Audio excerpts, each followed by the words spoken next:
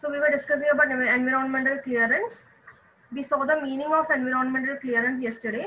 It is actually the permission to be obtained, isn't it? The permission to be obtained for certain projects.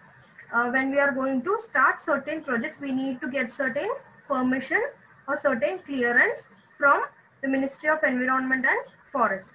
Okay, then this is what I told you, certain type of projects, and the main purpose of doing this, getting this clearance, is to ensure that the project is not creating any harmful impact on the environment. Okay, then this also we saw yesterday, certain examples of few projects which require permission.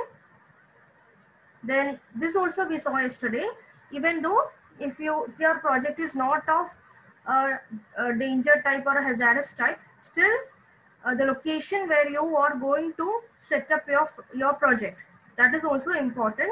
So when you are setting up your project or your unit or your plant in certain areas, in these areas, please go through these areas. That time also we have to take the permission from the Ministry of Environment and Forest. Okay, now another one new term you will learn over here, that is environmental impact assessment.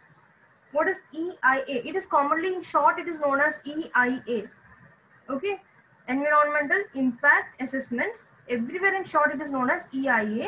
Okay, EIA is commonly used for ensuring optimal use of natural resources for sustainable development. It was introduced in India initially for river valley projects in 1978-79. The scope has been enhanced to cover other developmental sectors too.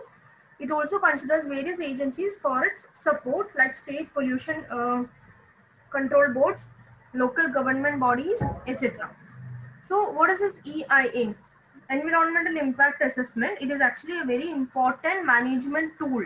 Okay, it is a very important management tool for ensuring that the natural resources is used properly for sustainable development. That is, whenever we are setting up a certain type of industries, we should ensure that EIA is conducted. Okay, and this was introduced initially for river valley projects in 1978-79.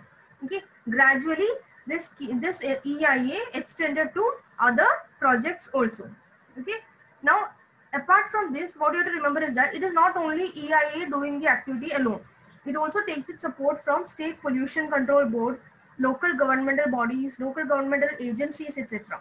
What is this governmental bodies, agency, etc.? Like local government means the municipal authorities, the gram panchayat, villages, taluks, etc. They also help in conducting the environmental impact assessment. Okay, now these are the projects which are covered under EIA. That is, as I told, it's similar to what we had discussed earlier: thermal power, mining, atomic power, airports, ports, harbors, rail, road, highways, bridges, public sector undertakings, etc., which is costing more than 50 crore.